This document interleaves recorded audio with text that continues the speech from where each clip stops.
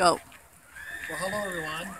Here we are, our last day in Germany, and we're at a place called Bad Homburg, and at a place that is a Roman fort, which was built 2,000 years ago. And there's a lot of kids here today exploring it as part of school trips or whatever. But it just amazes me to think that this fort, which has been reconstructed, existed here 2,000 years ago to block out the Germanic tribes. And this was the time that we read about in the Gospels. So it's just kind of coming right back to history 2,000 years ago.